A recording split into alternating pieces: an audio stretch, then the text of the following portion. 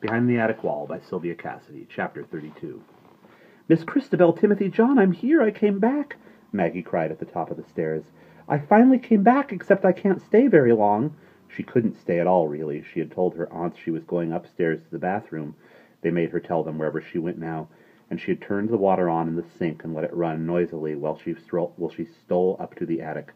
Here I am, she announced as she rounded the wardrobe. And guess what? I know who you are now. Uncle Morris told me. Well, he didn't tell me exactly, but I guessed. You're Hay, she said, advancing into the room. Everything remained as she had left it when a week earlier her aunts had steered her across the floor and down the stairs. The streamers still hung in wide arcs along the walls, and across the table edge, and the fragments of the ballerina made a little hill among the tea things. The two dolls lay sprawled on the floor precisely where they had fallen when Aunt Harriet and Aunt Lillian had entered the attic, and Juniper remained upside down in his basket. Hey, she repeated, it's only me. It's Maggie, you can get up now. And she waited for them to stir. Hey, she said after a while, my aunts have gone, and anyway, we have to straighten up around here. The ballerina's all broken, and there are cake crumbs all over the table. Your chair's knocked over, Miss Christabel, and the streamers should come down. Hey, come on. The room stayed still. She stepped over to Miss Christabel's form and knelt beside it. It's time to get up, she said. It's time for tea, Miss Christabel. Are you okay? She laid the back of her fingers across the doll's china cheek as though testing for fever. Miss Christabel? She lifted the doll by its waist, but the china head only wobbled back and forth and the arms dangled uselessly at its side. Miss Christabel! The doll lay lifeless in her hands, and its painted smile was that of any doll on a shelf. Timothy John? She said, whirling now to the other doll. She picked him up and shook him too, but he made no reply, and only swung aimlessly from her hand, while the new braided tie flapped back and forth like a loose banner in the wind. Her eyes moved to the table where Juniper lay among the cake crumbs and the ballerina fragments. His ear was missing again. Juniper? She called out, seizing his china form. Juniper? She took him as though he were a watch that refused to tick, and held him to her ear, but no answer came. She sat back on her heels, resting her hands on her knees, and looking from one doll's body to the other. Now and then she sighed. All at once she sat up. Hey, how about some tea, she said, getting to her feet. Some nice hot tea. That's what you need. Tea, with all those vapors and everything. That'll wake you up, and she carried the kettle to the stove. I'll get some bread and butter, too. You haven't eaten anything in a long time. That's what's the matter with you. You're weak. You haven't taken any nourishment, she said. You haven't taken any nourishment into your system. You're just skin and bones. Look at you. Here, I'll get it ready. I just have to pour it in the teapot and put the cozy on to keep it warm, and then I'll get the cups ready and everything, and the cream and sugar. You first, Miss Christabel.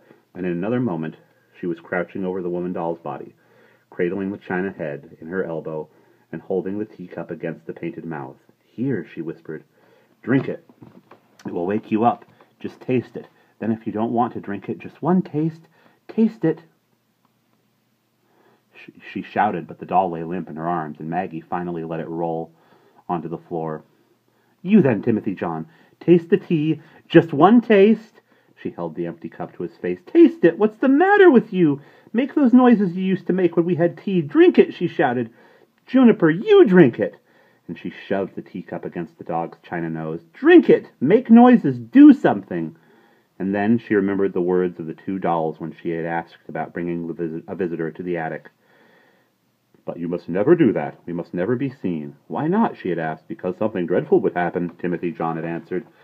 Something like that, and Miss Christabel had silenced him. They had been seen by her two aunts who had discovered them after Maggie, in her haste to reach the birthday party, had forgotten to close behind her the closet door of the empty room. And now, was this the dreadful thing that would happen? Could dolls die? Maybe they had just passed out or something from fright. Maybe they needed air. There was a poster in the school nurse's office that showed how to do mouth-to-mouth resuscitation. Black and white drawings of a cartoon man with his mouth pressed against the cartoon's face of an outstretched figure on a bench. A little balloon over the man's head contained the words, exhale, 2, 3, 4, inhale, 2, 3, 4. Maggie might try that. She'd breathe air into Miss Christabel's painted mouth, until, in a sudden miracle, the china arms would twitch with life. The legs in their little black boots would slowly bend, and the doll would stand upright, like the cartoon figure in the last drawing on the poster. For a quick moment, Maggie put her lips to the doll's face and breathed deeply, but nothing happened, and she wiped the china taste from her mouth. It was a stupid idea anyway. Dolls didn't breathe.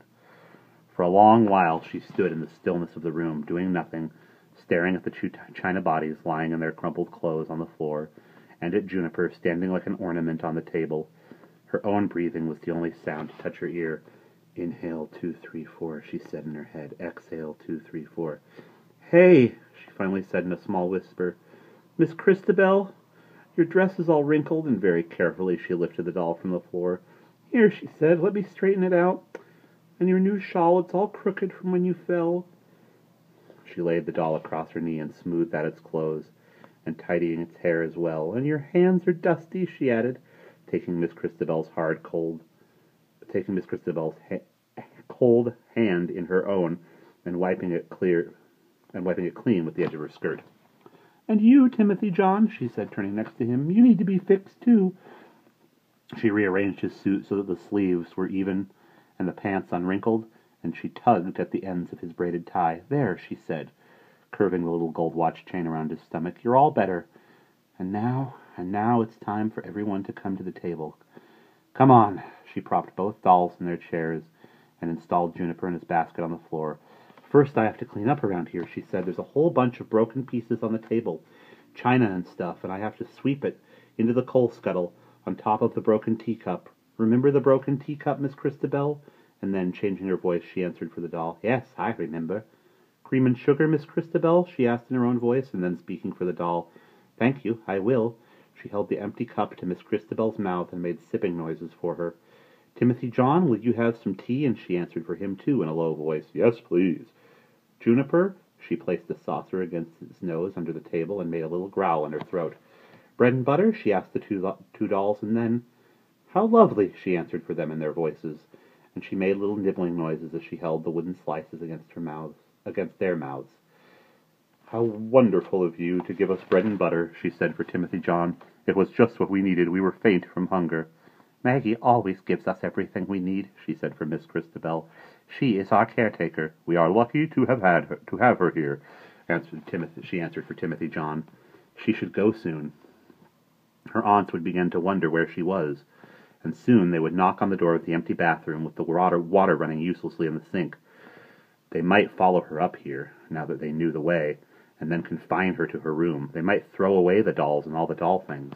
They might send her away. She would go down in a minute, 2 minutes. First, though, she would mark the exact point where the doll's hands lay on the tablecloth. She had done something like that once with a dead turtle. It had been her roommate's turtle, and one day it had stopped moving, and a brown trickle had appeared on its shelf every time it was pressed. "It's dead," Maggie had said, but her roommate said no, it was only napping, so they placed it on the windowsill and outlined its nose with a pencil line. They made themselves stay away for 5 hours, and when they returned, the turtle's nose still rested like a stone on the pencil mark, and they buried him in the back garden. Maggie would try now with the dolls. She would place their fingertips on the very edge of the bread slabs with the teacups lined up perfectly at their wrists. Then she would stay away for a long time, longer than 5 hours, for a day, 3 days, a week. At the end of a week, she would come back, and if they hadn't moved, what would she do? "I have to go now," she said to the doll bodies propped in their chairs, and she placed the little newspaper in Timothy John's lap. "Here," she said, "you can read this while I'm gone." "Ah, the newspaper," she said in Timothy John's voice. "Too lost in a fire, it says. Pity." She made her voice high now. "To what, I wonder?" And now a low voice from Timothy John. "Gloves, maybe. 2 gloves." "No, it wasn't gloves, Timothy John," she said in her own voice. "It was 2 people. 2 people, and I even know their name. It was green." Very carefully she straightened their lifeless forms at the tea table and lined up the fingertips along the sides of the bread. "They had this school downstairs," she continued, pushing Miss Christabel's chair in to keep her from toppling to one side. "And they used to sleep in the empty room. Except it wasn't empty then. And one day they went to the barn to burn a whole bunch of papers and stuff in the stove. And the whole barn burned down with them in it, and their dog, too. They had a dog, and they all died together on the same day, May 14th. After a long silence, she spoke for each of the dolls. "Imagine that," she said in Timothy John's low voice. "Mercy!" in Miss Christabel's high whisper. And that is the end of chapter 32.